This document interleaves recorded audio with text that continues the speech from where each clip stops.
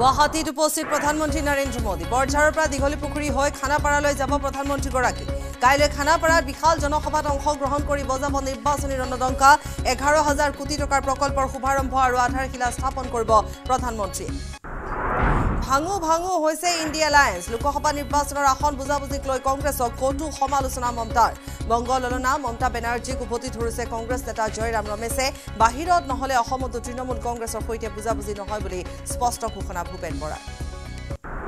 পশ্চিমবংগৰ হোটেলত আত্মগোপন কৰি থকা মানস চলিহাক গ্ৰেপ্তাৰ দিছপুৰ থানাত ৰুজু হোৱা প্ৰবঞ্চনাৰ গোচৰত মানসক গ্ৰেপ্তাৰ বংগ আৰক্ষীৰ মানসক নিজৰ জিম্মাত ল'বলৈ আলিপুৰদুৱাৰলৈ ৰাওনা দিছপুৰ আৰক্ষী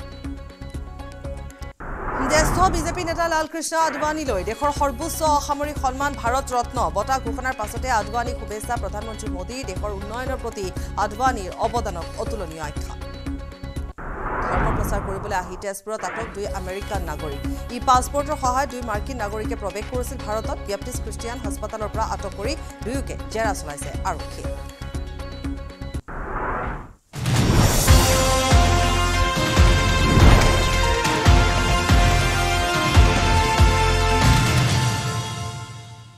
আৰু দিনটো শিৰোনামৰ সৈতে ষ্টুডিঅত মই পাপৰি এই মুহূৰ্তত আমি পুনৰ এবাৰ আপোনালোকক জনাব বিচাৰিছো যে গুৱাহাটীত উপস্থিত হৈছে প্ৰধানমন্ত্ৰীগৰাকী কিছু মুহূৰ্তৰ পূৰ্বে তেওঁ গুৱাহাটীত উপস্থিত হৈছেহি বৰঝাৰ বিমানবন্দৰৰ পৰা তেওঁ পুনে ৰাওনা হৈছে বায়ু সেনাৰ বিশেষ বিমানেৰে বৰঝাৰ বিমানবন্দৰত উপস্থিত হৈছে আৰু বিমানবন্দৰত প্ৰধানমন্ত্ৰীগৰাকীক উষ্ম আদৰণি জনাইছে মুখ্যমন্ত্ৰী ডক্টৰ হিমন্ত বিশ্ব শৰ্মা আৰু ৰাজ্যপাল গুলাব চন্দ কাটাৰিয়াই প্ৰধানমন্ত্ৰীৰ আদৰণি অনুষ্ঠানত উপস্থিত থাকে মন্ত্ৰী সাংসদসকল বৰ্ণিল কৃষ্টি সংস্কৃতিৰে প্ৰধানমন্ত্ৰীগৰাকীক আদৰা হয় আৰু তাৰ পিছতে এনেধৰণে প্ৰধানমন্ত্ৰীগৰাকীৰ কনভয় আগবাঢ়ে বৰঝাৰ বিমানবন্দৰৰ পৰা আৰু তেওঁ কনভয় খুব লাহে লাহে আগবাঢ়ে তাত যেহেতু আমি কৈছোৱে যে বৰ্ণিল কৃষ্টি সংস্কৃতিৰ সমাহাৰ ঘটিছে বিহুৰ পৰা আৰম্ভ কৰি সকলো জাতি জনগোষ্ঠীৰ নৃত্য তাত প্ৰদৰ্শন কৰা হৈছে গতিকে তেওঁৰ যি কনভয় সেই কনভয় খুব লাহে লাহে পাৰ হৈ সকলোকে এনেধৰণে অভিবাদন দিছে অভিনন্দন জনাইছে আৰু লাহে লাহে তেওঁ কনভয় পাৰ হৈছে আৰু তাৰ পিছতে মালিগাঁও হয় আমি কৈছোৱে যে তাৰ পৰৱৰ্তী সময়ত যেহেতু জালুকবাৰী হৈ বিমানবন্দৰৰ পৰা জালুকবাৰী হৈ গুৱাহাটী ক্লাবলৈকে আহিব এই মুহূৰ্তত আহি আছে এখন এক্সক্লুসিভ ফটো আমি দেখুৱাই গৈছো য'ত মুখ্যমন্ত্ৰীগৰাকী উষ্ম আদৰণি জনাইছে তেওঁৰ হাতত আছে ইয়া গামোচা আৰু লগতে ৰাজ্যপাল গুলাব চন্দ কাটাৰিয়া উপস্থিত আছে আৰু তাৰ পিছতে তেওঁ এনেধৰণে প্ৰধানমন্ত্ৰীগৰাকীক আদৰণি জনাইছে এখন এক্সক্লুসিভ ফটোগ্ৰাফ আমাৰ হাতত আহি পৰিছে আমি দেখুৱাইছো এয়া যেতিয়াই তেওঁ উপস্থিত হৈছিলেহি বায়ু সেনা বিমানৰ দ্বাৰা বিমানেৰে প্ৰধানমন্ত্ৰীগৰাকী উপস্থিত হোৱাৰ মুহূৰ্ত এয়া প্ৰধানমন্ত্ৰীগৰাকী উপস্থিত হোৱাৰ লগে লগে মুখ্যমন্ত্ৰী ডক্টৰ হিমন্ত বিশ্ব শৰ্মাই তেওঁক আদৰণি জনাইছে এপাহ ফুল আৰু এখন গামোচাৰে আদৰণি জনোৱা হৈছে প্ৰধানমন্ত্ৰীগৰাকীক আৰু লগতে আছে ৰাজ্যপাল গুলাব চন্দ কাটাৰিয়া এতিয়া আমি দেখুৱাই গৈছো যে এই কনভয় আগবাঢ়ি আহি আছে আৰু কনভয় আগবাঢ়ি আহোতে আমি কৈছো যে পথে পথে যেহেতু তাত সকলো জাতি জনগোষ্ঠী কৃষ্টি সংস্কৃতি সকলোৰে সমাহাৰ ঘটিছে গতিকে এনেধৰণে প্ৰধানমন্ত্ৰীগৰাকী কনভয় লাহে লাহে আগবাঢ়ি আহিছে জালুকবাৰী হৈ লাহে লাহে গুৱাহাটী ক্লাব পাবহি গুৱাহাটী ক্লাবৰ আমি কৈছো যে দীঘলীপুখুৰী পাৰ সম্পূৰ্ণৰূপে তাত সম্পূৰ্ণ পথ নিৰ্দেশনা অনুসৰি খালী কৰি দিয়া হৈছে একেবাৰে খালী কৰি দিয়া হৈছে যাতে কোনো তাত অন্য যান বাহন আহিব নোৱাৰে গতিকে এয়া আমি দেখুৱাই গৈছো আহি আছে পথেৰে আহি আছে তাৰ উপৰি তাৰ লগতে আমি আৰু কিছু দৃশ্যাংশ দেখুৱাইছো গায়ন বায়ন দেখিবলৈ পোৱা গৈছে বা বিহুৰে আদৰা হৈছে মিচিং নৃত্যত নাচ দেখিবলৈ পোৱা গৈছিলে বড়োসকলৰ নাচ দেখিবলৈ পোৱা গৈছিলে বৰ্ণিল কৃষ্টি সংস্কৃতিৰ সমাহাৰ ঘটিছিলে প্ৰত্যেকটো জাতি জনগোষ্ঠীৰ নৃত্য তাত সমাহাৰ ঘটা দেখিবলৈ পোৱা গৈছিলে আৰু এনেধৰণে প্ৰধানমন্ত্ৰীগৰাকীক আদৰণি জনোৱা হৈছে তাৰ উপৰি প্ৰধানমন্ত্ৰীগৰাকী উপস্থিত হৈ শেষত খানাপাৰাত আহি উপস্থিত হ'বহি আৰু খানাপাৰাত কেনেকুৱা পৰিৱেশ সেই কথা আমি কৈছোৱে যে খানাপাৰাত 1.5 লাখ বন্তি প্ৰজ্বলন কৰা হৈছে তাত মহিলা মৰ্চাৰ সকলো সদস্য উপস্থিত আছে তেওঁলোকে 1.5 লাখকৈ বন্তি ইতিমধ্যে জ্বলাইছে যেতিয়াই প্ৰধানমন্ত্ৰীগৰাকী আহি উপস্থিত হৈছিলেহি বিমানবন্দৰত যেতিয়া প্ৰধানমন্ত্ৰীগৰাকী আহি উপস্থিত হৈছিলেহি বিশেষ বিমান যোগে সেই মুহূৰ্ততে তাত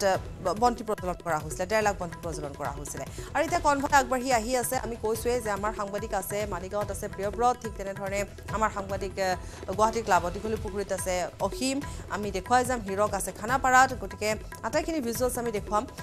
এতিয়া যিখিনি আমি দেখুৱাই গৈছো এয়া বৰঝাৰ বিমানবন্দৰৰ পৰা ওলাই অহাৰ মুহূৰ্ত বৰঝাৰ বিমানবন্দৰৰ পৰা ওলাই অহাৰ সেই মুহূৰ্ত য'ত এক কনভয় মাজেৰে আহি আছে আৰু প্ৰধানমন্ত্ৰীগৰাকী তাৰ লগতে সমান্তৰালভাৱে আমি দেখুৱাই যাম যে প্ৰধানমন্ত্ৰীগৰাকী কনভয় সমানে সমানে মুখ্যমন্ত্ৰীগৰাকীৰ বাহন ঠিক তেনেধৰণে আগবাঢ়ি আহিছে আৰু তাৰ উপৰি এক্সক্লুসিভ এখন ফটোগ্ৰাফ দেখুৱাইছো অসীম আছে আমাৰ সৈতে দীঘলীপুখুৰীত অসীমৰ ওচৰলৈ যাম অসীম আপোনাৰ ওচৰলৈ আহিছো নিশ্চয়কৈ পাপৰি যেহেতু ইতিমধ্যে কৈছো আৰু কেইমিনিটমান মাত্ৰ কেইটামান মুহূৰ্ত আৰু কেইটামান মুহূৰ্তৰ পিছতে এই যিটো পথ আছে মহম্মদ জি তৈবুল্লাহ পথ আচলতে দীঘলী পুখুৰীৰ পাৰৰ এই পথটোৱেদি আচলতে দেশৰ প্ৰধানমন্ত্ৰী মোদীৰ যি কনভয় সেই কনভয় আচলতে এই পথটোৱেদি যাব আৰু কেইটামান মাত্ৰ মাজত কেইটামান মুহূৰ্ত আৰু কেইটামান মুহূৰ্তৰ পিছতে এই পথটোৱেদি তেওঁ ৰাওনা হ'ব আৰু জিএছ ৰোড হৈ যি কইনা ধৰা সেই কইনা ধৰালৈ আচলতে ৰাওনা হ'ব দেশৰ প্ৰধানমন্ত্ৰীগৰাকী আৰু তাৰ প্ৰাকখনত পাপৰি মই এই মুহূৰ্তত দেখুৱাব বিচাৰিম শাৰী শাৰীকৈ আচলতে এইসকল লোক ওলাই আহিছে তেওঁলোকে দেশৰ প্ৰধানমন্ত্ৰীগৰাকীক চাবৰ বাবে দেশৰ প্ৰধানমন্ত্ৰীগৰাকীৰ যি কনভয় সেই কনভয় বা দেশৰ প্ৰধানমন্ত্ৰী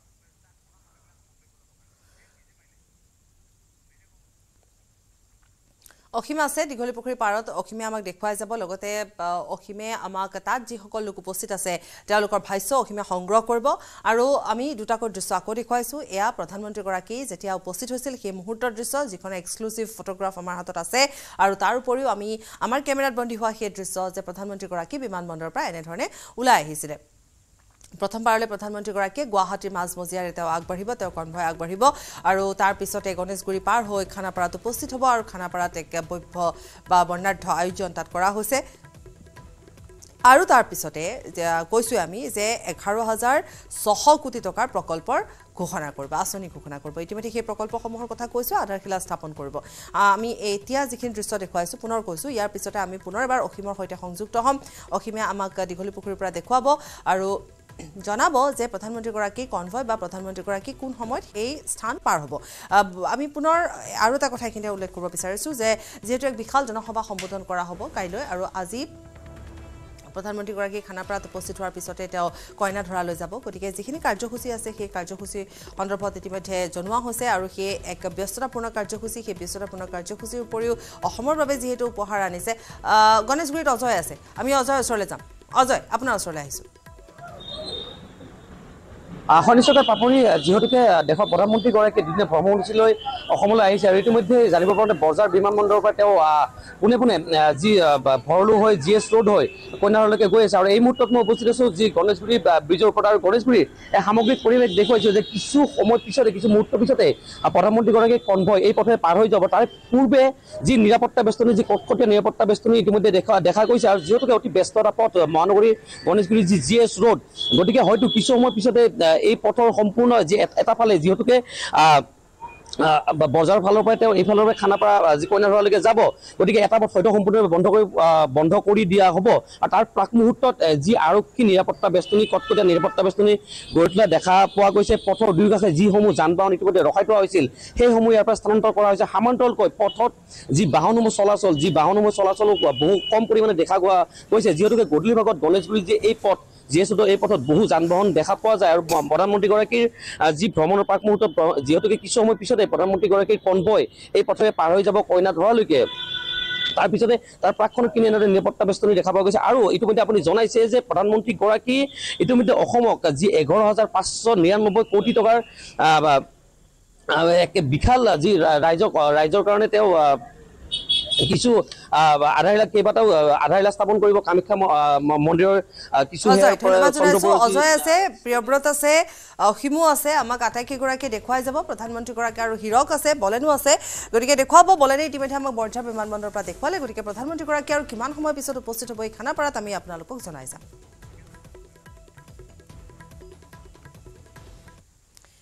আৰু কিছু অন্য খবৰৰ মাজলৈ আহিছো বিহাৰৰ ৰাজনৈতিক ধুমুহাৰ পিছতে প্ৰায় তচনছ বিৰোধী ঐক্য বৃহৎ ফাট মেলা ইণ্ডিয়া এলায়েন্সৰ নেতাৰ মাজত এতিয়া আৰম্ভ হৈছে আক্ৰমণ প্ৰত্যাক্ৰমণ বংগৰ মুখ্যমন্ত্ৰী মমতা বেনাৰ্জীৰ হুংকাৰৰ পিছতে অসমতো টিএমচিৰ বুজাবুজি নহয় বুলি স্পষ্ট ঘোষণা কৰিছে প্ৰদেশ কংগ্ৰেছৰ সভাপতি ভূপেন বৰাই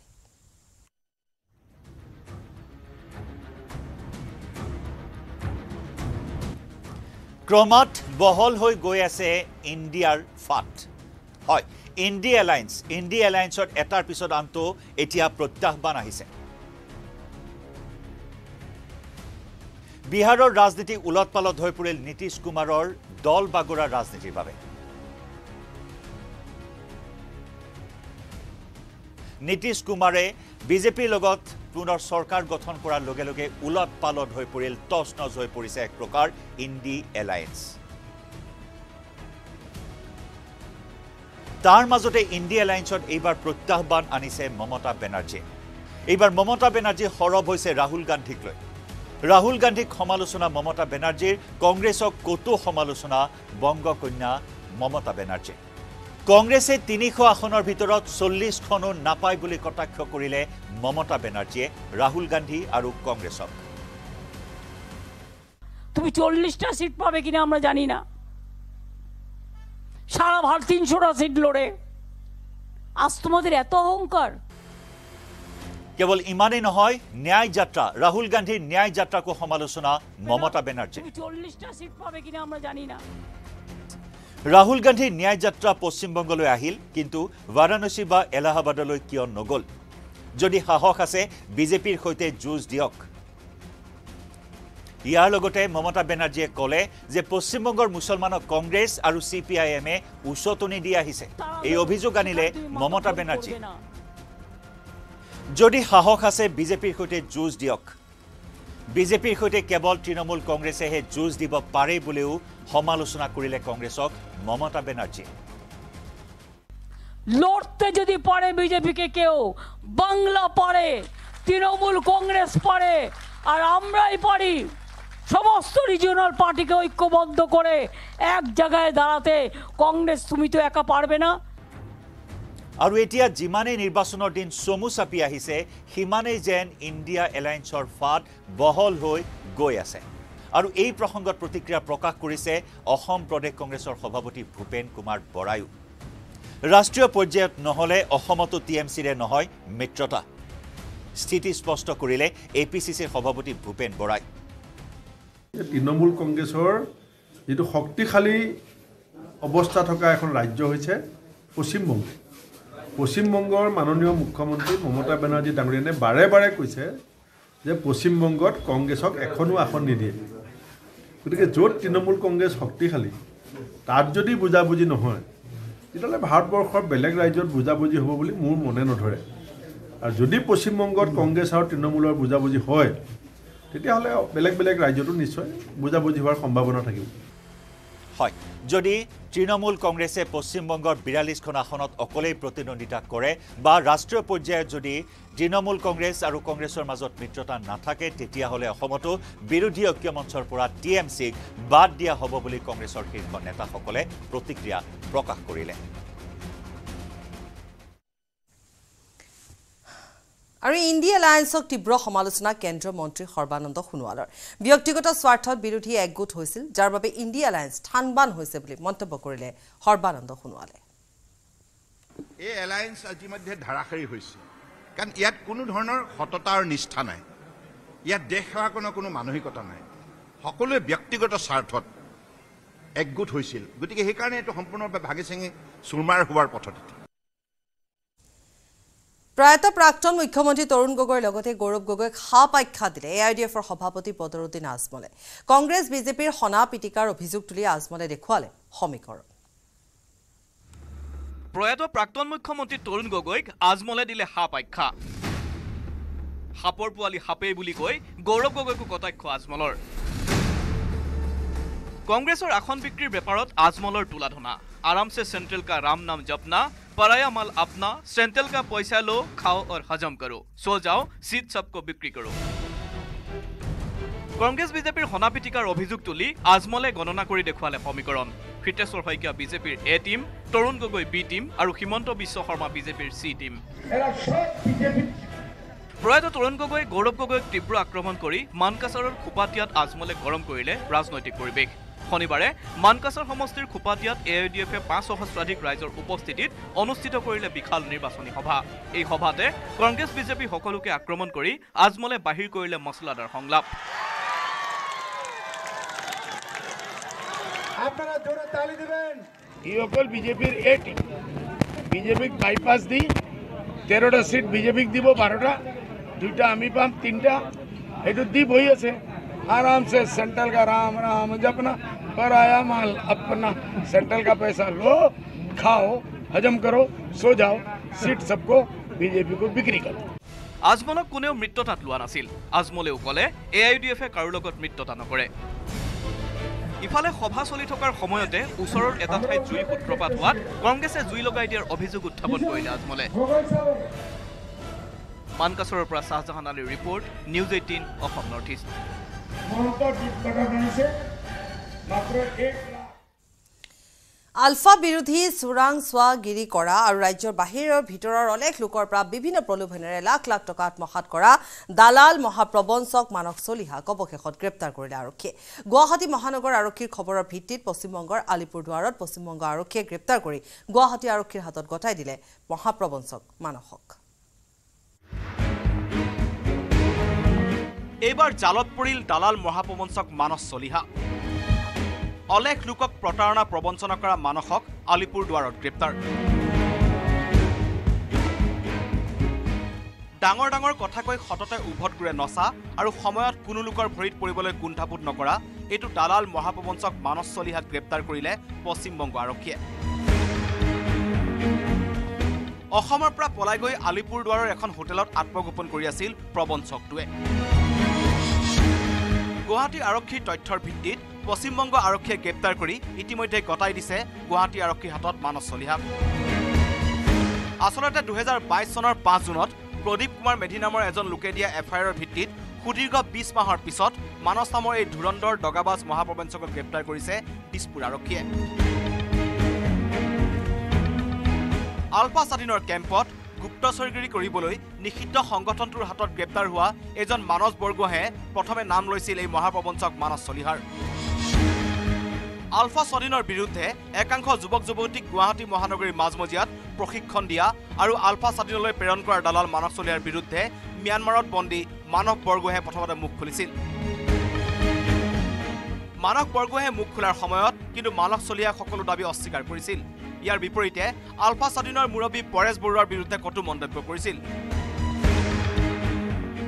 কিন্তু মানস বৰগোহাঁয়ে এটাৰ পিছত আন এটা ভিডিঅ' যোগে দালাল মানস চলিহাৰ কুকীৰ্তিবোৰ দাঙি ধৰাত আত্মগোপন কৰে এই দালালটোৱে এই ক্ষেত্ৰত মানসৰ হাতত প্ৰতাৰিত হোৱা লোকসকলে সামাজিক মাধ্যম যোগে দালাল মহাপ্ৰবঞ্চক মানসৰ কুকীৰ্তিবোৰ উদঙাই দিয়াত দিছপুৰ আৰক্ষী বাধ্য হয় 20 মাহ পূৰ্বে দিয়া এফআইআৰক লৈ তদন্ত কৰিবলৈ ইয়াৰ পৰিণতিতে দালাল মানসক শনিবাৰে আলিপুৰদুৱাৰত গ্ৰেপ্তাৰ কৰে পশ্চিমবংগ আৰক্ষীয়ে অৱশ্যে বহু আৰক্ষীৰ শীৰ্ষ বিষয়া আৰু ৰাজনীতিবিদৰ সৈতে লেনদেন থকা মানস চলিহাক আৰক্ষীয়ে কিমান দিনলৈ ৰঙাঘৰত ৰাখিব পাৰিব তাক লৈ সন্দেহৰ অৱকাশ আছে bureau' report news 18 Assam north east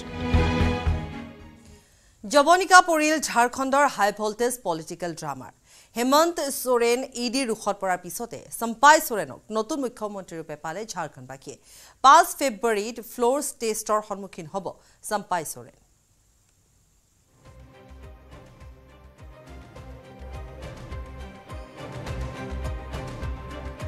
ঝাৰখণ্ডৰ উত্তাল ৰাজনীতিৰ অৱশেষত অৱসান ঘটিল ভূমি কেলেংকাৰী গোচৰত অৱশেষত ইডিয়ে গ্ৰেপ্তাৰ কৰাৰ পিছতে হেমন্ত সোৰেনে ঝাৰখণ্ডৰ মুখ্যমন্ত্ৰী পদৰ পৰা পদত্যাগ কৰাৰ পিছতে ঝাৰখণ্ডত ৰাজনৈতিক অস্থিৰতাই দেখা দিছিল অৱশেষত ঝাৰখণ্ডৰ নতুন মুখ্যমন্ত্ৰী ৰূপে শপত গ্ৰহণ কৰিলে সম্পাই সোৰেনে मैं चंपाई सोरेन ईश्वर की शपथ लेता हूं कि मैं विधि द्वारा स्थापित भारत के संविधान के प्रति और अहा 5 फेब्रुवारीत আছে সম্পাই সোৰেন চৰকাৰৰ ফ্লোৰ টেষ্ট অৰ্থাৎ সেই দিনাখনে চৰকাৰখনৰ সংখ্যাগৰিষ্ঠতা প্ৰমাণ কৰিব লাগিব সম্পাই সোৰেনে বিধায়িনী দলৰ নেতা নিৰ্বাচিত হোৱাৰ পিছত 47 গৰাকী বিধায়কৰ সমৰ্থন পত্ৰ দাখিল কৰি সম্পাই সোৰেনে চৰকাৰ গঠনৰ দাবী জনাইছিল যদিও ৰাজ্যপালে তাৎক্ষণিকভাৱে তেওঁক আমন্ত্ৰণ নকৰাত স্বাভাৱিকতে ঝাৰখণ্ডৰ ৰাজনীতিৰ জোকাৰণিৰ সৃষ্টি হৈছিল অৱশেষত নিশা ৰাজ্যপাল CP ৰাধাকৃষ্ণনে সম্পাই সোৰেনক চৰকাৰ গঠনৰ বাবে আমন্ত্ৰণ জনায় আৰু সেইবাবে দুপৰীয়া ৰাজ্যপালে সোৰেনক ঝাৰখণ্ডৰ নতুন মুখ্যমন্ত্ৰী ৰূপে শপত বাক্য পাঠ কৰোৱায়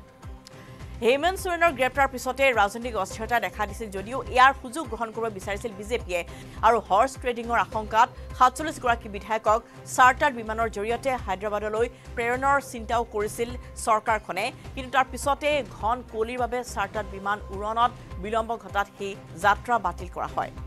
আৰু সম্পাই সোৰেনৰ শপত গ্ৰহণৰ পিছতে নতুন চৰকাৰ গঠন কৰাৰ পিছতে এই বিধায়কসকলক বিমানৰ জৰিয়তে হায়দৰাবাদলৈ প্ৰেৰণ কৰি পঠিওৱা হৈছে শাসকীয় মৰ্চাৰ এজন জ্যেষ্ঠ নেতাই প্ৰকাশ কৰা মতে বিজেপিয়ে যাতে ক্ৰয় কৰিব নোৱাৰে তাৰ বাবে বিধায়কসকলক কংগ্ৰেছ শাসিত তেলেংগানালৈ প্ৰেৰণ কৰা হৈছে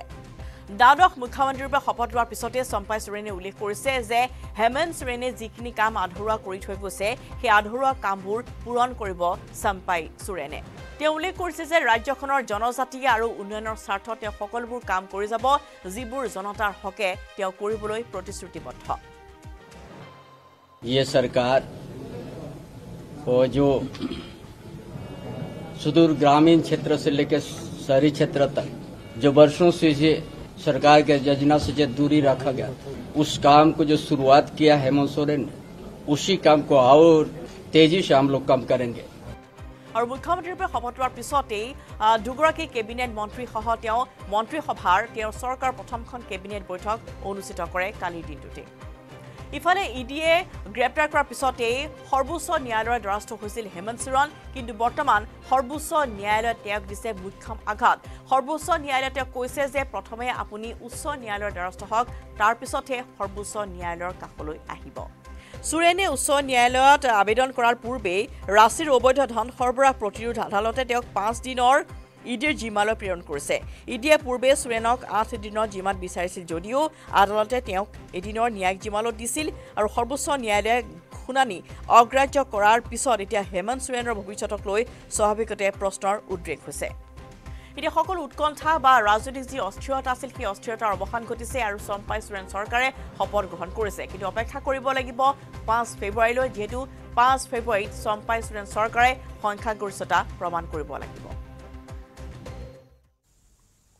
15 ফেব্ৰুৱাৰীৰ ভিতৰত দেশৰ নিৰ্বাচন আয়োগে 18 সংখ্যক লোকসভা নিৰ্বাচনৰ সময়সূচী ঘোষণা কৰিবলৈ সাজু হৈছে ইয়াৰ পূৰ্বে অসম সহ বিভিন্ন ৰাজ্যৰ ভ্ৰমণসূচী সম্পন্ন কৰিব প্ৰধানমন্ত্ৰী নৰেন্দ্ৰ মোদীয়ে নিৰ্বাচনী সূচীমতে অসমত 3টা পৰ্যায়ত লোকসভা নিৰ্বাচন অনুষ্ঠিত হোৱাৰ সম্ভাৱনা আছে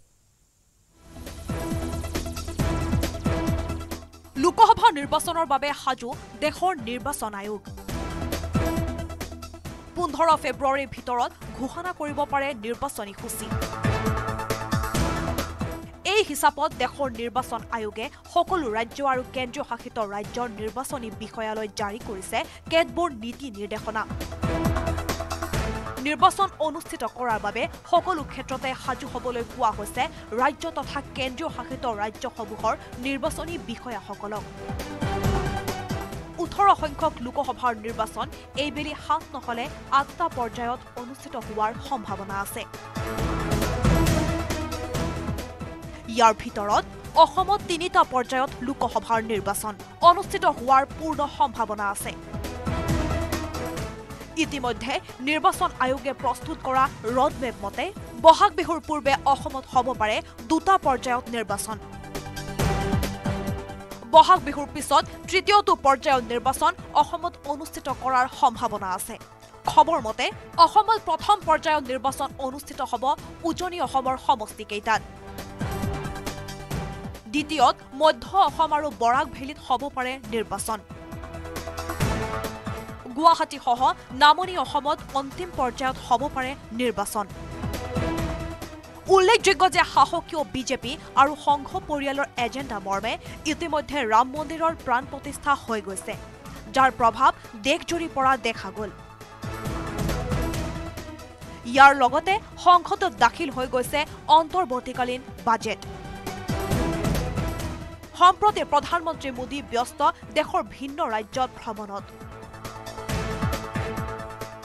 নিৰ্বাচনৰ দিনবাৰ ঘোষণাৰ পূৰ্বে প্ৰধানমন্ত্ৰী এই ভ্ৰমণসূচী সম্পন্ন হ'ব এই ভ্ৰমণসূচীৰ অংশ হিচাপে আজি প্ৰধানমন্ত্ৰী উপস্থিত হ'ব গুৱাহাটীত কাইলৈ প্ৰধানমন্ত্ৰীয়ে খানাপাৰাত এক বিশাল জনসভাত অংশগ্ৰহণ কৰিব কোৱা হৈছে অসম তথা উত্তৰ পূবত প্ৰধানমন্ত্ৰী মোদীয়ে গুৱাহাটীৰ এই জনসভাৰ পৰাই লোকসভাৰ নিৰ্বাচনৰ ৰণসিখা বজাব Bureau Report, News18, Assam Northeast. Assam সাহিত্য সভাৰ অধিৱেশনত কা বিৰোধী ধ্বনিৰে আছু সভাপতিয়ে গৰম কৰি তুলিলে অসম সাহিত্য সভাৰ 12 পূজীয়া অধিৱেশন কাময় হৈ উঠিল সাহিত্য সভাতলি কা বিৰোধী ধ্বনিৰে আছু সভাপতিয়ে গৰম কৰি তুলিলে অসম সাহিত্য সভাৰ 12 পূজীয়া অধিৱেশন এতিয়া 2024 চনৰ লোকসভাৰ নিৰ্বাচন অহাৰ লগে লগে বিজেপি দলটোৰ পুনৰ মনত পৰিছে যে কাখন আমি মাতিব লাগে আৰু যেতিয়া লোকসভা নিৰ্বাচন আহে বিজেপিৰ কা আৰম্ভ হৈ যায় চৰম বেমেজালি আৰু বিশৃংখলতাৰে মৰিগাঁও বাৰপুজিয়াৰ পাচুৰজা সমন্বয় ক্ষেত্ৰত অনুষ্ঠিত হৈছে সাহিত্য সভাৰ অধিৱেশন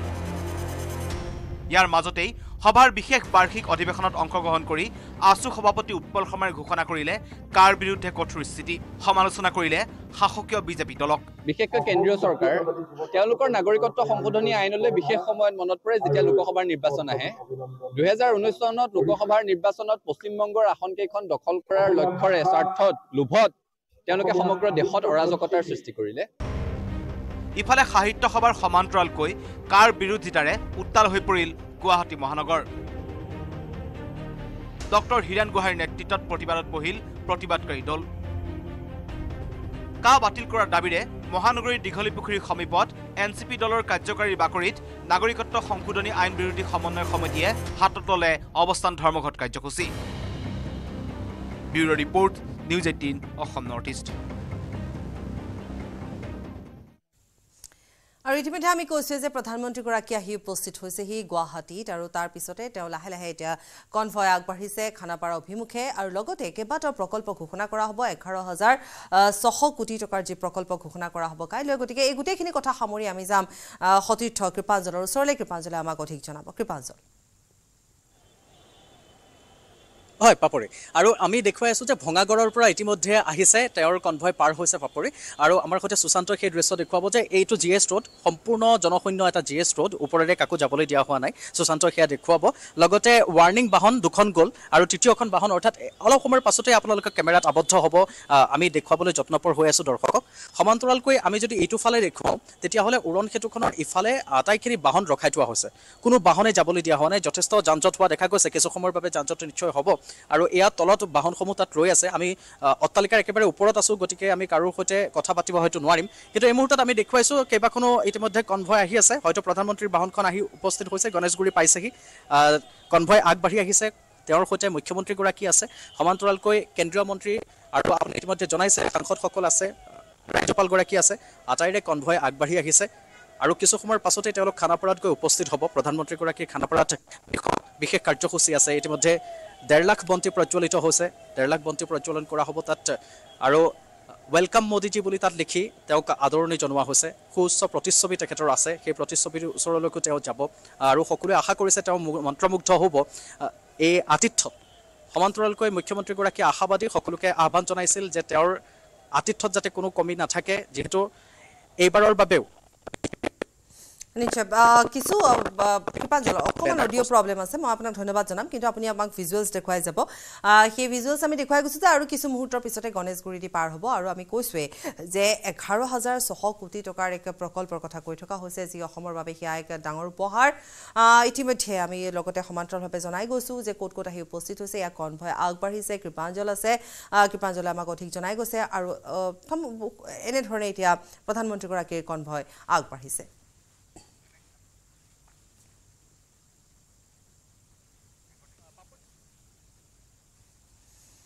অনুৰাগীৰ চকুলো শুকোৱাৰ পূৰ্বে ইনষ্টাত ভুমুকি মাৰিলে 24 ঘণ্টা পূৰ্বে মৃত ঘোষিত পুনম পাণ্ডে মই জীয়াই আছো বুলি ঘোষণা কৰি আন এক বিতৰ্কৰ সূচনা কৰিলে পুনম পাণ্ডে মই জীয়াই আছো নিজৰ জি থকাৰ সংবাদ নিজেই দিলে পুনম পাণ্ডে দেশবাসীক টুপি নহয় বৰজাপি পিন্ধালে পুনম পাণ্ডে 24 ঘণ্টা ধৰি কোটি কোটি লোকক বিভ্ৰান্তি কৰিলে বিতৰ্কিত অভিনেত্ৰী তথা মডেল পুনম পাণ্ডে নিজৰ মৃত্যুৰ খবৰ নিজে প্ৰচাৰ কৰা পুনমে নিজে দেশবাসীক দিলে জীয়াই থকাৰ খবৰ চুটি কাপোৰ পিন্ধি সঘনাই ছ'চিয়েল মিডিয়াত ফটো আপলোড কৰাৰ পিছতো ইমান প্ৰচাৰ পোৱা নাছিল যিমান প্ৰচাৰ বিগত 24 ঘণ্টাত পালে পুনম পাণ্ডে মৃত্যুৰ ভুৱা খবৰ উলিওৱাৰ এদিন পাছতে ভাইৰেল বিতৰ্কিত মডেল তথা অভিনেত্ৰী পুনম পাণ্ডেৰ স্বীকাৰোক্তি মই জীয়াই আছো ইনষ্টা একাউণ্টত এটা ভিডিঅ' আপলোড কৰি দেশ বিদেশৰ অনুৰাগীক জনালে পুনমে সাৰ্ভিকেল কেঞ্চাৰত মৃত্যু হোৱা বুলি স্বীকাৰ কৰি মৃত্যুৰ খবৰটো নিজে ভাইৰেল কৰা বুলি অকপট স্বীকাৰোক্তি পুনম পাণ্ডেৰ which is cervical cancer. Yes, I faked my demise. Extreme, I know. But suddenly we all are talking about cervical cancer, aren't we? সাৰ্ভিকেল কেঞ্চাৰক লৈ সজাগতা বিয়পোৱাৰ বাবে এই নাটক কৰাৰ দাবী বিতৰ্কিত পুনঃ পাণ্ডেৰ মৃত্যুৰ খবৰ বিয়পি পৰাৰ পাছত জৰায়ু মুখৰ কেঞ্চাৰক লৈ সৰ্বত্ৰ চৰ্চা হোৱাত নিজে গৌৰৱ অনুভৱ কৰা বুলিও অনুৰাগীক জনালে বিতৰ্কিত অভিনেত্ৰীগৰাকীয়ে বিপৰীতে শেহতীয়া ভিডিঅ' ভাইৰেল হোৱাৰ পাছত তীব্ৰ সমালোচিত হৈছে অভিনেত্ৰীগৰাকী মৃত্যুৰ অপপ্ৰচাৰ চলাই দেশে বিদেশে চৰ্চিত হোৱাৰ পাছত জীয়াই থকা বুলি নিজে অনুৰাগীক জনোৱা পুনম পাণ্ডেক গ্ৰেপ্তাৰৰ দাবী বহুজনৰ news desk report news 18 Assam north east অগ্নিকুণ্ডৰ পৰা মৰণজাপ প্ৰাণৰ মমতা দপদপকৈ জ্বলি থকা সুগন্ধি কাৰখানাৰ অট্টালিকাৰ পৰা জপিয়ালে এজনীৰ পিছত আনজনী মহিলাই হিমাচল প্ৰদেশৰ সোলন জিলাৰ বডি অঞ্চলত সংঘটিত হৈছে ভয়ংকৰ ঘটনা এটা ভয়ংকৰ অগ্নিকাণ্ড ভয়ংকৰ হৈ উঠা এই অগ্নিকাণ্ডত প্ৰাণ বচোৱাৰ আপ্ৰাণ চেষ্টা সুগন্ধি কাৰখানাত সংঘটিত অগ্নিকাণ্ডৰ পিছত ভয়ংকৰ দৃশ্য এজনীকৈ মহিলাই তললৈ মাৰিলে জাপ কাৰখানাৰ গৰম টিনত তিষ্টিব নোৱাৰি প্ৰায় 15 ফুট তললৈ জপিয়ালে যুৱতী মহিলাই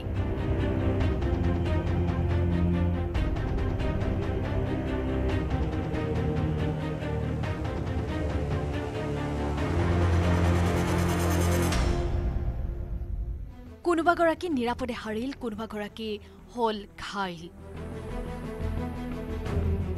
হিমাচল প্ৰদেশৰ সোলন জিলাৰ বডি অঞ্চলত সংঘটিত এটা সুগন্ধি কাৰখানাত অগ্নিকাণ্ডৰ পাছৰ দৃশ্য এয়া ভয়ংকৰ জুয়ে কাৰখানা সানি ধৰাৰ পাছতে হাহাকাৰ লাগিল কাৰখানাটোৰ ভিতৰত থকা লোকসকলৰ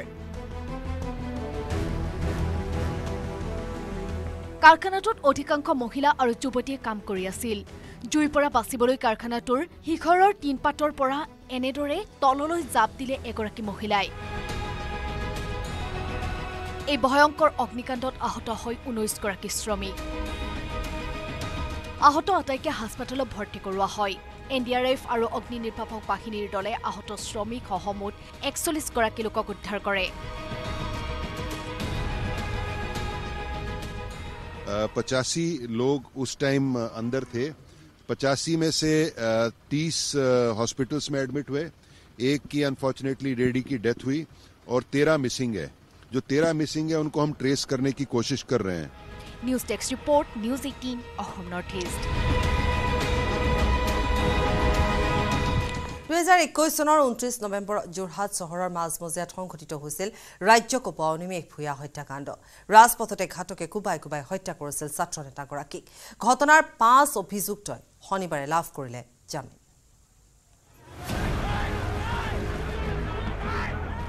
আঢ়ৈ বছৰতে অনিমেষ ভূঞা হত্যাকাণ্ডৰ 5 অভিযুক্তৰ জামিন মোহন দাস বিতুপন দাস অকনি উৰফে সঞ্জু দাস ৰাতুল দাস বিক্ৰম দাসৰ জামিন মঞ্জুৰ কৰিলে গুৱাহাটী উচ্চ ন্যায়ালয়ে 2021 চনৰ 29 নৱেম্বৰত যোৰহাট চহৰৰ মাজমজিয়াত সংঘটিত হৈছিল ৰাজ্য কপোৱা অনিমেষ ভূঞা হত্যাকাণ্ড ৰাজপথতে ঘাতকে কুবাই হত্যা কৰিছিল ছাত্ৰ নেতাগৰাকীক সেই নৃশংস হত্যাকাণ্ডৰ পাছত আৰক্ষীৰ জালত পৰিছিল 13 অভিযুক্ত কিন্তু গ্ৰেপ্তাৰ হোৱাৰ কেইঘণ্টামানৰ ভিতৰতে আৰক্ষীৰ কবলৰ পৰা পলোৱাৰ চেষ্টা কৰোঁতেই মৃত্যুমুখত পৰিছিল মূল অভিযুক্ত নীৰজ দাস উৰফে কলালৰা জিম্মাৰ ম্যাদ উকলি যোৱাৰ পাছত আন 12 অভিযুক্তক যোৰহাট জেললৈ নিক্ষেপ কৰিছিল আৰক্ষীয়ে সমান্তৰালকৈ ক্ষিপ্ৰগতিৰে তদন্ত প্ৰক্ৰিয়া চলাই 3 মাহৰ ভিতৰত আৰক্ষীয়ে দাখিল কৰিছিল চাৰ্জশ্বীট তাৰ পাছতে যোৰহাটৰ জিলা আৰু সত্ৰ ন্যায়াধীশৰ আদালতত চলিছিল অনিমেষ ভূঞা হত্যাকাণ্ডৰ বিচাৰ প্ৰক্ৰিয়া য'ত আদালতে সাক্ষ্য লৈছিল 64 জন লোকৰ কিন্তু এতিয়াও সম্পন্ন হোৱা নাই অনিমেষ ভূঞা হত্যাকাণ্ডৰ গোচৰৰ সৈতে জড়িত আৰক্ষী আৰু ফৰেনসিক বিভাগৰ বিষয়াৰ সাক্ষ্য গ্ৰহণ প্ৰক্ৰিয়া তেনে একাংশ লোকৰ সাক্ষ্য লোৱাৰ পাছত পৰৱৰ্তী 3 পৰা 4 মাহৰ ভিতৰত চূড়ান্ত ৰায় দিয়াৰ সম্ভাৱনা আছে আদালতে কিন্তু তাৰ পূৰ্বে মোহন দাস বিতুপন দাস অকনি উৰফে সঞ্জু দাস ৰাতুল দাস আৰু বিক্ৰম দাসে জামিন পোৱাত ক্ষোভিত হৈ পৰিছে অনিমেষ ভূঞাৰ পৰিয়ালৰ লগতে আন বহুজন যোৰহাটৰ পৰা গৌতম বৰাৰ report news 18 Assam north east আৰু কিছু সময় পূৰ্বে গণেশগুৰি পাৰ হৈছে প্ৰধানমন্ত্ৰীগৰাকীৰ কনভয় আৰু লাহে লাহে খানাপাৰা দিশে গৈছে খানাপাৰাত কি ধৰণৰ আয়োজন চলি আছে সেয়া ইতিমধ্যে আমি কৈছোৱে গতিকে হিৰক আছে হিৰকৰ ওচৰলৈ যাম হিৰকে আমাক আৰু অধিক জনাব হিৰক আহিছো হয় কিছুমান পিছতে যেহেতু কইনাধাৰত উপস্থিত হ'ব এই প্ৰধানমন্ত্ৰী নৰেন্দ্ৰ মোদী আৰু নৰেন্দ্ৰ মোদী যেহেতু বিমানবন্দৰ আদৰণি জনোৱা হৈছিল আৰু এই মুহূৰ্তত যেহেতু মই খানাপাৰাত উপস্থিত আছোঁ খানাপাৰাত দেখিছে আপুনি কটকটীয়া নিৰাপত্তা ব্যৱস্থা গঢ়ি তোলা হৈছে আৰু বিশেষকৈ ক'ব বিচাৰিম যে খানাপাৰাৰ এই যি ব্ৰিজৰ তলৰ যিটো অংশ আছে সেই অংশত আলোকসজ্জাৰে সজ্জিত কৰি তুলিছে কিয়নো প্ৰধানমন্ত্ৰী নৰেন্দ্ৰ মোদী অসমলৈ আহিছে আৰু গুৱাহাটীত তেওঁ কইনাধাৰত আজি নিশাটো কটাব আৰু নিশাটো কটাই কালি যিখন বিশাল ৰাজহুৱা যিখন সভা আছে বা যি ৰাজহুৱা সভাত যিহেতু বিশেষকৈ সম্বোধন কৰিব এই মুহূৰ্তত দেখিছে আৰক্ষী আৰু অৰ্ধসামৰিক বাহিনী যেহেতু কটকটীয়া নিৰাপত্তা ব্যৱস্থা গঢ়ি তোলা হৈছে আৰু সম্ভৱতঃ যদি হয় আমি জানিব পৰা অনুসৰি এই মুহূৰ্তত যিহেতু তেওঁলোকে যি নৰেন্দ্ৰ মোদী কনভয় যেহেতু গণেশগুৰি পাৰ হৈছে বুলি জানিব পৰা গৈছে আৰু দেখিছে আপুনি যি বাহনসমূহ আছে সেই বাহনসমূহ অহা যোৱা আৰম্ভ হৈছে আৰু হয়তো 5 মিনিটৰ ভিতৰত নৰেন্দ্ৰ মোদী এই যি কইনাধৰা সেই কইনাধৰাত উপস্থিত হ'বহি আৰু তেওঁ যি কইনাধৰা উপস্থিত হোৱাৰ পিছতেই তাতে তেওঁ কিছুমান বিশ্ৰাম কৰাৰ পিছতে যি কোৰ কমিটি বৈঠক সেই কোৰ কমিটি বৈঠকত অংশগ্ৰহণ কৰিব য'ত মুখ্যমন্ত্ৰী উপস্থিত থাকিব ৰাজ্যিক বিজেপি সভাপতি ভৱেশ কলিতা উপস্থিত থাকিব মন্ত্ৰী ৰঞ্জিত দাস উপস্থিত থাকিব লগতে সাধাৰণ সম্পাদক যিকেইজন আছে বিজেপিৰ সম্পাদক 3জন উপস্থিত থাকিব বুলি জানিব পৰা গৈছে এই মুহূৰ্তত দেখিছে আপুনি কইনাধৰা আমি পৰিৱেশ দেখাই আছোঁ আৰু কইনাধৰাত যিহেতু কিছুমান পিছতে উপস্থিত হ'বহি আৰু তাৰ বাবে ইতিমধ্যে সকলো প্ৰস্তুতি সম্পূৰ্ণ কৰা হৈছে আৰক্ষীয়ে যিহেতু কটকটীয়া নিৰাপত্তা ব্যৱস্থা গঢ়ি তোলা হৈছে আৰু বিশেষকৈ ক'ব বিচাৰিম যে কালি জনসভাৰ জৰিয়তে প্ৰধানমন্ত্ৰী নৰেন্দ্ৰ মোদীয়ে নিৰ্বাচনৰ যি ৰণসংকা অসমৰ নিৰ্বাচনৰ যি ৰণসংকা সেই ৰণসংকা বজাব আৰু কাৰণ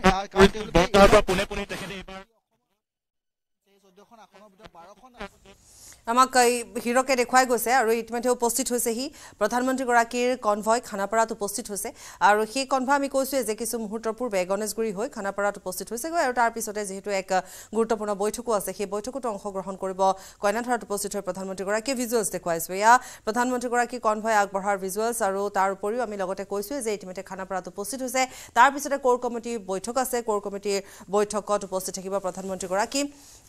যেহেতু এক কাৰ্যসূচী আছে ব্যস্ততাপূৰ্ণ কাৰ্যসূচী আছে কাইলৈৰ দিনটোত আটাইখিনি প্ৰকল্পৰ কথা ঘোষণা বা আঁচনিৰ কথা ঘোষণা কৰা হ'ব আৰু এক উপহাৰ অসমৰ বাবে নৰ্থ ইষ্টৰ বাবে এই মুহূৰ্তত আমি এক্সক্লুজিভ ভিজুৱেলছ আমাৰ হাতত আছে আমি দেখুৱাইছোঁ এয়া খানাপাৰাত উপস্থিত হৈছে হিৰক আছে হিৰক আপুনি মোক শুনি আছে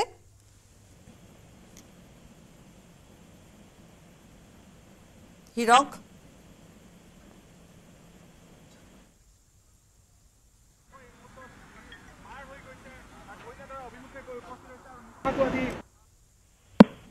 হয় এই মুহূৰ্তত দেখিছে আপুনি প্ৰধানমন্ত্ৰী নৰেন্দ্ৰ মোদী কইনাধৰালৈ ৰাওনা হৈছে আৰু কইনাধৰাত এই মুহূৰ্তত উপস্থিত হোৱা দেখিবলৈ পোৱা গৈছে আৰু বিশেষকৈ আজি কইনাধৰাত তেওঁ কোৰ কমিটিৰ যি বৈঠক আছে সেই বৈঠকত অংশগ্ৰহণ কৰিব বিশাল এক কনভয়ৰ জৰিয়তে নৰেন্দ্ৰ মোদী যিহেতু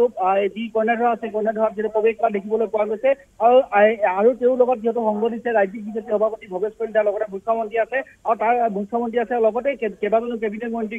উপস্থিত থকা দেখিবলৈ পোৱা গৈছে আৰু দেখিছে আমি দেখাই আছো এই মুহূৰ্তত বিশাল এক কনভয় যিহেতু দেখিবলৈ পোৱা গৈছে প্ৰধানমন্ত্ৰী নৰেন্দ্ৰ মোদীৰ লগত আৰু এই আজি দেখা তেওঁলোকে তেওঁ যি কইনাধৰাত কটাব আৰু কালি যি বিশাল জনসভা সেই জনসভাত অংশগ্ৰহণ কৰিব আৰু কিছু ইয়াতে যিহেতু কইনাধৰাতে কিছুমান বিশ্ৰাম হোৱাৰ পিছতে তেওঁ যিখন কোৰ কমিটি বৈঠক সেই বৈঠকত অংশগ্ৰহণ কৰিব য'ত ৰাজ্যিক বিজেপি সভাপতি উপস্থিত থাকিব কেন্দ্ৰীয় মন্ত্ৰী সৰ্বানন্দ সোণোৱাল উপস্থিত থাকিব লগতে বিজেপিৰ যিসকল সম্পাদক আছে 3জনকৈ সম্পাদক আৰু সাংগঠনিক যি সম্পাদক ৰবীন্দ্ৰ ৰাজু তেওঁ উপস্থিত থাকিব আৰু 7ৰ পৰা 8জনৰ বৈঠকত এই পৰ্যায়ক্ৰমে থাকিব য'ত এখন কোৰ কমিটি বৈঠক হ'ব আৰু কোৰ কমিটি বৈঠকত তেওঁলোকে নিৰ্বাচনত কেনেদৰে আগুৱাব বা নিৰ্বাচনত তেওঁলোকে কি ৰণনীতি হ'ব সেই সম্পৰ্কত বিশেষকৈ আলোচনা কৰা হ'ব আৰু বিশেষকৈ কালি যিখন জনসভা সেই জনসভাত বিজেপিৰ যিসকল কাৰ্যকৰ্তা বা যিসকল কেবিনেট মন্ত্ৰী আছে তেওঁলোকে এটা কথা স্পষ্টকৈ কৈছে যে কালি যিখন জনসভা তাত 2 লাখ লোকৰ সমাগম হ'ব বা 2 লাখ লোক তাত উপস্থিত থাকিব তাত বিভিন্ন স্তৰৰ লোক উপস্থিত থাকিব ৰাজনীতিক বিভিন্ন লোক উপস্থিত থাকিব আৰু বিভিন্ন লোক উপস্থিত থকা এই জনসভাখনত বিভিন্ন স্তৰৰ লোক উপস্থিত থাকিব বুলি জানিব পৰা গৈছে এই মুহূৰ্তত দেখিছে প্ৰধানমন্ত্ৰী নৰেন্দ্ৰ মোদী অহা যিটো স্থান আছিলে সেই স্থানত কটকটীয়া নিৰাপত্তা ব্যৱস্থা গঢ়ি তোলা হৈছিলে আৰু এজনৰ পিছত আনজন যিহেতু কেবিনেট মন্ত্ৰীয়ে তেওঁক আদৰণি জনোৱা দেখিব পোৱা গৈছিল মুখ্যমন্ত্ৰী আদৰণি জনোৱা দেখিবলৈ পোৱা গৈছিল বিমানবন্দৰত আৰু এই স্থানত যিহেতু কটকটীয়া নিৰাপত্তা ব্যৱস্থা গঢ়ি তোলা আছে আৰু ইয়াত দেখিছে আমি দেখাই আছোঁ যিহেতু বিশাল এই কনভয়ৰ জৰিয়তে নৰেন্দ্ৰ মোদীক যিহেতু কইনাধৰাত উপস্থিত হৈছেহি আৰু কইনাধৰাত তেওঁ আজি কোৰ কমিটি বৈঠকত অংশগ্ৰহণ কৰিব আৰু কালি যিখন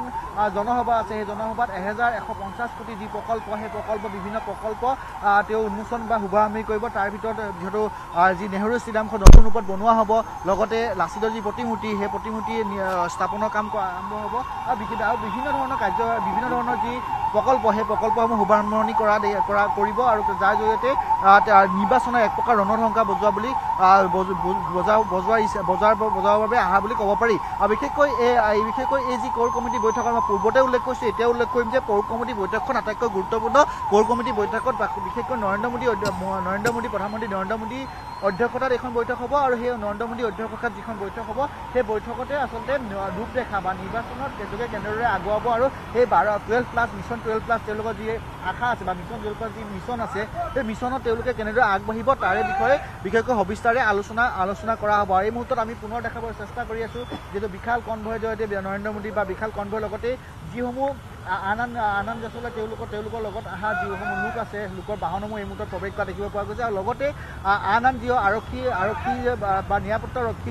যিসকল আছে সেই লোকৰ বাহনসমূহ ভিতৰত প্ৰৱেশ কৰা এই মুহূৰ্তত কইনাধৰাৰ ভিতৰত প্ৰৱেশ কৰা দেখিবলৈ পোৱা গৈছে। আৰু প্ৰধানমন্ত্ৰীজন যি সময়ত কইনাধৰাত উপস্থিত হৈছিল সেই কইনাধৰা উপস্থিত হোৱাৰ সময়ত প্ৰধানমন্ত্ৰীজনৰ লগত মুখ্যমন্ত্ৰী ডক্টৰ হিমন্ত বিশ্ব শৰ্মাৰ লগতে ৰাজ্যিক বিজেপি সভাপতি উপস্থিত থকা দেখিবলৈ পোৱা গৈছিল আৰু আন যিসকল কেবিনেট মন্ত্ৰী সেই মন্ত্ৰীসকল অহা দেখিব পোৱা গৈছিল। আৰু বিশেষকৈ বিমানবন্দৰত অহাৰ পিছৰে পৰা তেওঁ বিশাল আদৰণি জনোৱা হৈছিল আৰু বিমানবন্দৰৰ পৰা তেওঁ আদাবাৰী জালুকবাৰী আদি বিভিন্ন স্থানত তেওঁক যিসকল লোক আছিলে সেই লোকসকলে আদৰণি জনাইছিল আৰু বিশেষকৈ এইবাৰ যি মূল তেওঁলোকে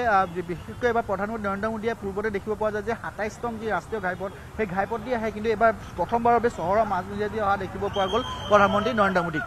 এবাৰ চহৰৰ মাজমজিয়াদি আগমন ঘটিলে প্ৰধানমন্ত্ৰীগৰাকী আৰু তেওঁ আমি কৈছোঁৱে যে গোটেই পথ নিৰ্দেশনা অনুসৰি প্ৰধানমন্ত্ৰীগৰাকী কেনেধৰণে আহিলে বৰঝাৰ বিমানবন্দৰৰ পৰা জালুকবাৰী হৈ এফালে দীঘলীপুখুৰী হৈ গুৱাহাটী ক্লাব তাৰোপৰি ভঙাগড় উলুবাৰী খ্ৰীষ্টান বস্তি GS ৰোড আৰু তাৰ পিছতে গণেশগুৰি হৈ এই মুহূৰ্তত কইনাধৰাত উপস্থিত হৈছেগৈ আৰু কাইলৈ আজিয়ে কইনাধৰাতে কোৰ কমিটিৰ বৈঠক আছে আৰু সেই কোৰ কমিটিৰ বৈঠকত অংশগ্ৰহণ কৰিবৰ বাবে ইতিমধ্যে তাত মুখ্যমন্ত্ৰীগৰাকী বা ভৱেশ কলিতা বা কেন্দ্ৰীয় মন্ত্ৰী সৰ্বানন্দ সোণোৱাল মন্ত্ৰী বিধায়কসকলক দেখিবলৈ পোৱা গৈছে আৰু তাৰ পিছতে অৰ্থাৎ কাইলৈ দিনটোত এক বিশাল জনসভা সম্বোধন কৰিব প্ৰধানমন্ত্ৰীগৰাকীয়ে আৰু সেই জনসভাত এই যিখিনি প্ৰকল্পৰ কথা আমি কৈ আছোঁ সেই প্ৰকল্প অসমবাসীক উপহাৰ স্বৰূপে দিব প্ৰধানমন্ত্ৰীগৰাকীয়ে।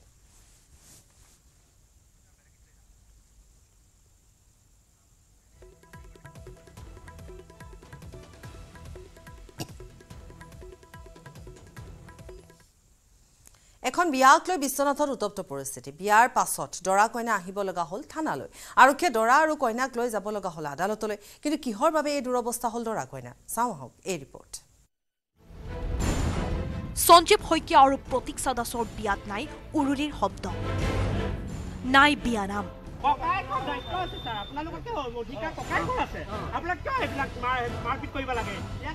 আছে কেৱল হাল্লা। বিয়াৰ পাছত তুংগত উঠিল কইনা আৰু দৰা পক্ষৰ সংঘাত। মনৰ মিল হৈ বিয়া পতা সঞ্জীৱ আৰু প্ৰতীক্ষাৰ বিৰুদ্ধে কইনা পক্ষই বিহালী থানাত ৰুজু কৰিলে গোচৰ। বিয়াৰ দুদিন পাছতে থানালৈ আহিব লগা হ'ল স্বামী স্ত্ৰী। সঞ্জীৱ আৰু প্ৰতীক্ষা বিশ্বনাথৰ বিহালী থানাত উপস্থিত হোৱাৰ পাছতে খেল দেখুৱালে কইনা পক্ষই। দলে বলে থানালৈ আহি পৰিয়ালৰ লোকে মাৰধৰ কৰি ঘৰলৈ উভতাই নিয়াৰ চেষ্টা কৰিলে ন কইনাক। সঞ্জীৱ শইকীয়াক এৰি ঘৰলৈ নাযায় বুলি স্পষ্টকৈ কৈ দিয়াৰ পাছতো আৰক্ষীৰ সন্মুখতে ন কইনাৰ ওপৰত পৰিয়ালে চলালে অকথ্য নিৰ্যাতন। ঘৰৰ মানুহবিলাক আহি ছোৱালীজনীক তাতলৈ কৈছে, গাঁৱৰ গোটেই মানুহ আহিছে, লোকে ছোৱালীজনীক অৱস্থা নোহোৱা কৰি দিছে, মাৰিছে, থানাৰ ভিতৰৰ পৰা টানি লৈ গৈছে। তেতিয়াই জাঙুৰ খাই উঠি আৰক্ষীয়ে উকিল সোধাই থানাৰ পৰা বাহিৰ কৰি দিলে কইনাৰ পৰিয়ালৰ লগতে গাঁৱৰ এই লোকসকলক। লাষ্টতহে পুলিচে হেৰি আনি দিছে আৰু বেলেগ পুলিচ আহি পেলাই তেতিয়া সিহঁতক উলিয়াই দিছে বাহিৰলৈ। পুলিচৰ মাৰ খোৱাৰ পাছত ৰাজপথত গুজৰি গুমৰি ক্ষোভ উজাৰিলে আইন হাতত তুলি লোৱা কইনা পক্ষই।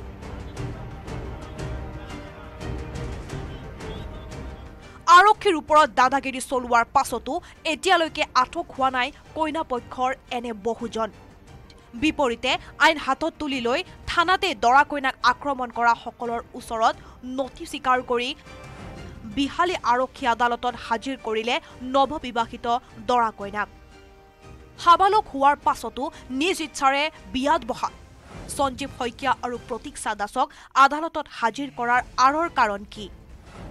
এই প্ৰশ্নৰ উত্তৰ দিবনে বিহালী আৰক্ষীয়ে? বিশ্বনাথৰ পৰা তুষাৰ হাজৰিকাৰ report news 18 Assam north east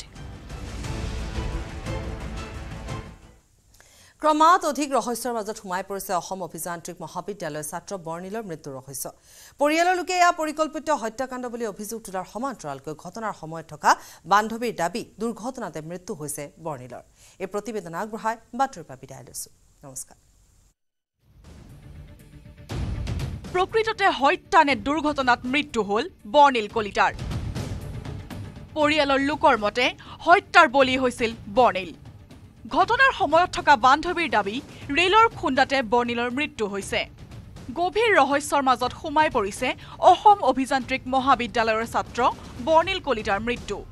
ঘটনাৰ 3 দিন উকলি যোৱাৰ পাছতো উলোৱা নাই হেয়া পৰিকল্পিত হত্যা আছিল নে দুৰ্ঘটনা প্ৰকৃততে সেইদিনা কি হৈছিল আমাৰ সৈতে ফোন যোগে সকলো কলে বান্ধৱীগৰাকীয়ে আমি মানে যোনখিনি থিয় হৈ আছিলো সেইখিনি একেবাৰে ঠেক জায়গাখিনি সাইডলে যাবলৈ বেছি জায়গাই নাই আমি আগে পিছেও যাব পটককে হেৰি পায় না কাৰণ ৰেলখন আহিয়ে পাইছিল সো আমি সেইখিনিতে ৰৈ দিলো দুটাই কি হল সি মোৰ হেৰি আছিল আমি ফেস টু ফেস আছিলো ৰেলখন তাৰ পিছে দি আহি আছিল আমি ফেস টু ফেস থিয় হৈ আছিলো আহোতে তাৰ মাথাৰ পিছফালে নে কাষত হেনেকে হিট কৰা মই গম পাইছো সি বেন টাইপ হৈ গৈছে অলমান আৰু মই থিয় হৈ থাকিলো মোৰ ৰাইট হাতত অলমান লাগি গল দেন ৰেলখন যোৱালে আমি হেনেকে ৰৈ দিছো দেন পাৰ হওতে মই বৰ্ণিল বুলি মাতিলো সি হেনেকে হালি টাইপ আছিল ন কিন্তু সি ৰেসপন্স কৰা নাই বান্ধৱীগৰাকীৰ এনে ভাষ্যৰ বিপৰীতে বৰ্ণিলৰ পৰিয়ালৰ স্পষ্ট কথা এয়া দুৰ্ঘটনা নহয় হত্যাকাণ্ড আৰক্ষীৰ তদন্তত পোহৰলৈ আহিব সকলো পৰিয়ালৰ এনে দাবীৰ সমান্তৰালকৈ জালুকবাৰী আৰক্ষীয়ে অপেক্ষা কৰিছে বৰ্ণিলৰ মৰণোত্তৰ পৰীক্ষাৰ প্ৰতিবেদনলৈ হয়তো সেই প্ৰতিবেদনে ভেদ ভাঙিব বৰ্ণিলৰ মৃত্যুৰ ৰহস্য বিৰিঞ্চি কুমাৰ ডেকাৰ report news 18 Assam north east